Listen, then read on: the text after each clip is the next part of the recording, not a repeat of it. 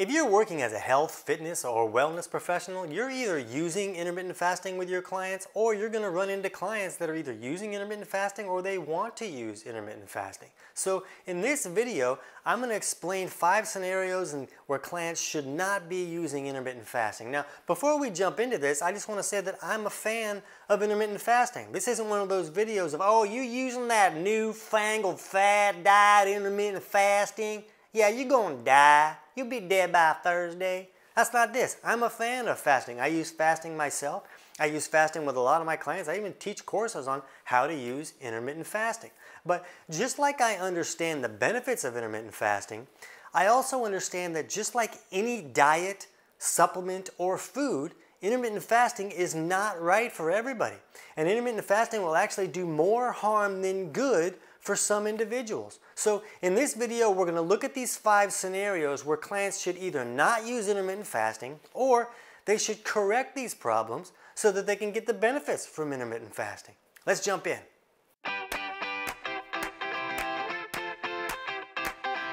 T.C. Hale is not a doctor and does not claim to be a doctor or licensed in any type of medical field. Don't be an idiot and use anything heard on the show as medical advice. This information should be used for educational purposes only, and you should contact your doctor for any medical advice. Now get off me. Now, a lot of health pros will see so many people seeing such great results from intermittent fasting, or IF, as all the cool kids will call it. And they'll think, oh, well, this must be right for everybody. All my clients are going to do this because my other clients saw great results. But the reality is that each client is unique. We all have a unique bio-individuality. All of our bodies are operating differently. We're processing foods differently. And so each person is going to have a different reaction to each approach that is possible for a client to take. So we need to look at the unique bio-individuality of each client and understand if an approach is correct for them or if it's going to make things worse. So when we're looking at intermittent fasting, the goal for most people is weight loss. And they're looking to lose the fat. They're not looking to just decrease this mass of their body. They're looking to get rid of the fat. And what we need to understand is that for a body to let go of stored fat, it needs to feel good about what's going on. If we're stressing the body out with what we're doing, the body's going to hold on to stored fat like it's money in the bank. That stored fat is a backup fuel source that it can use in an emergency. So if the body's stressed out and feeling like it's in this emergency, it may not only hold on to this stored fat, it may store more fuel in the form of fat so that it can use it later for this emergency that it feels like it's dealing with. So I used to feel like the only people that should use intermittent fasting are those that are following a proper ketogenic diet. Because with a ketogenic diet, the body is very good at burning stored fat for fuel.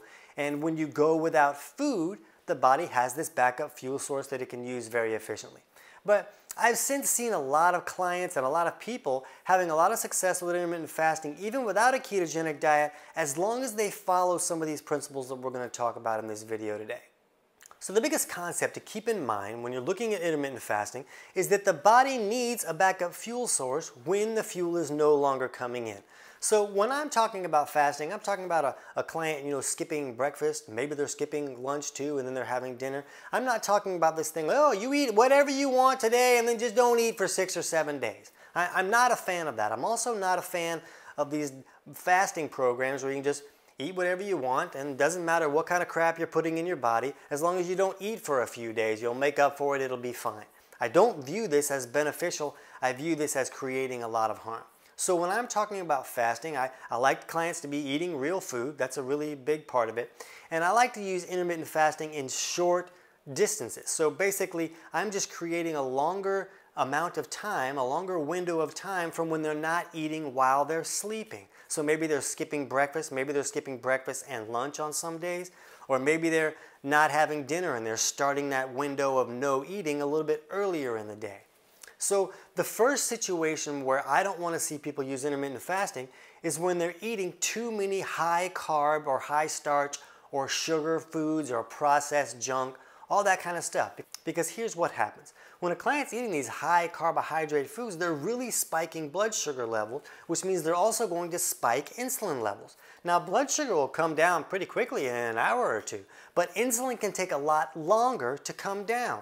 And as long as insulin is high, that blocks the body's ability to access stored fat and burn that for fuel. So now when this person burns up their glucose, but their insulin is still really high, the body doesn't have a fuel source. It's going to freak out. It's going to be like, what do I do? I need to access fuel. So these stress hormones will start to raise that help the body function while there is no fuel source. And it'll tell the body, hey, why don't you break down your own tissues and turn that into glucose, and then we'll use that as fuel.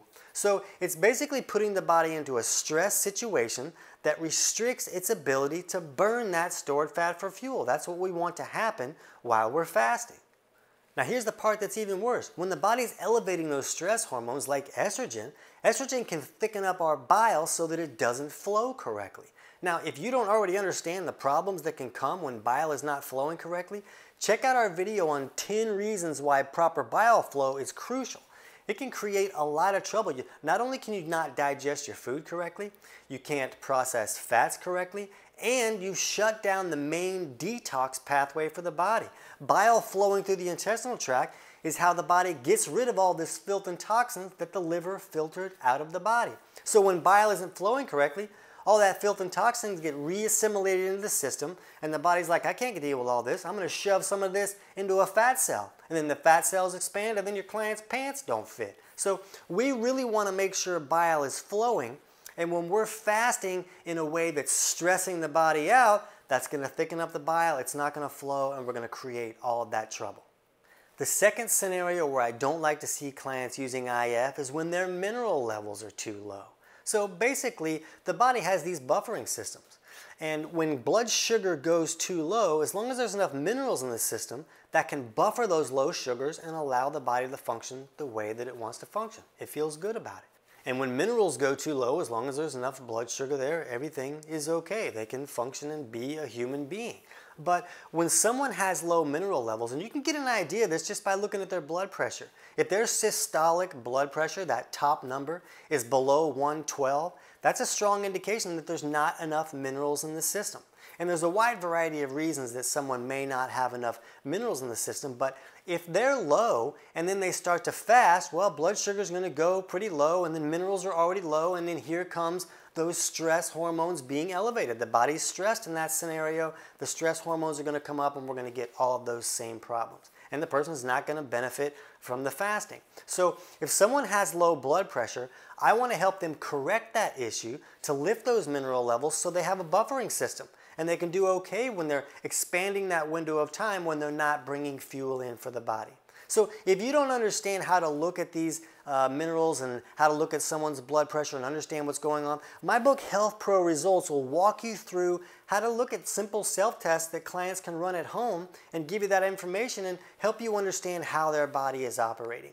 And the book is available on Amazon, but I'm going to put a link below in the description so you can get the whole book totally for free. And that'll help you understand how to look at somebody's blood pressure and understand where minerals are probably at, and do they need to correct that issue before they can really benefit from intermittent fasting. I also couple eating disorders into this category, and I do that just because most eating disorders we see the client dealing with, it's often caused by these low mineral levels, and it's not allowing signals to travel from the body to the brain and the brain back to the body, and it can create a lot of trouble like that. But if a client is dealing with eating disorders, you don't want them fasting because that's going to trigger a lot of trouble for them.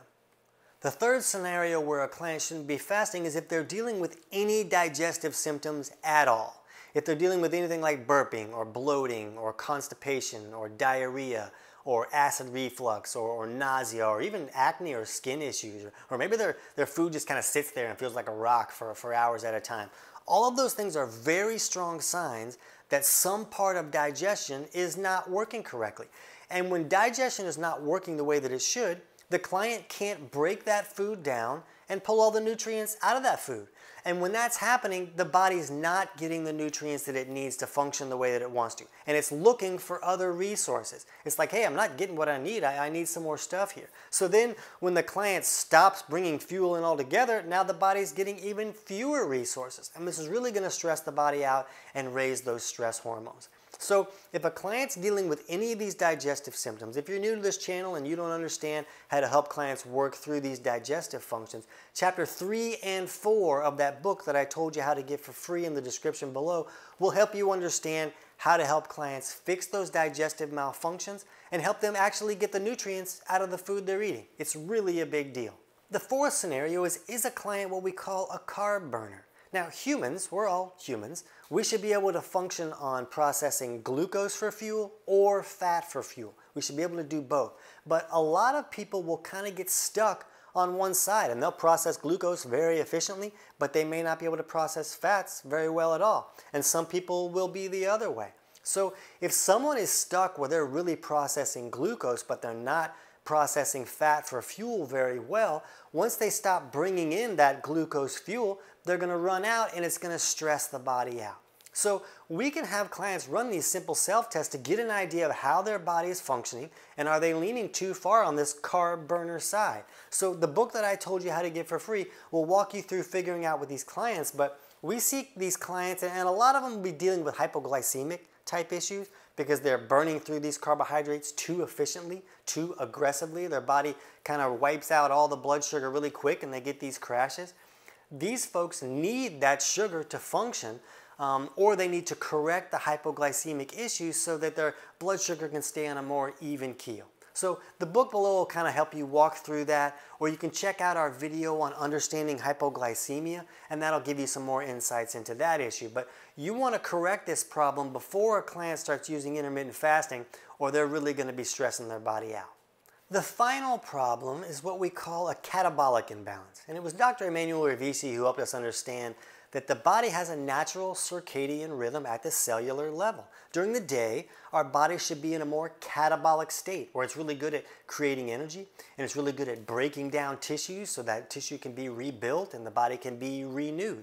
And then at night, the body should move into an anabolic state where the body is very good at resting and repairing and rebuilding things. So you can see that there's benefits to both of these states. The problem is that some people will get stuck in one state most of the time or almost all of the time, and they're not moving back and forth the way that the body should.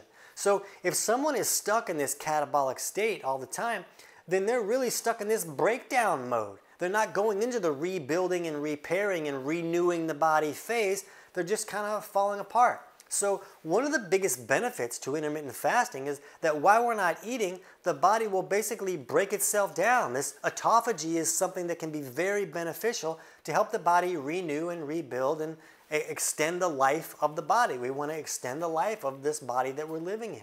But if someone's in this breakdown state all the time, then intermittent fasting is just throwing gas on the fire. You're going to make this client just totally fall apart because they're already constantly in this breakdown mode, and you're going to magnify that with the fasting.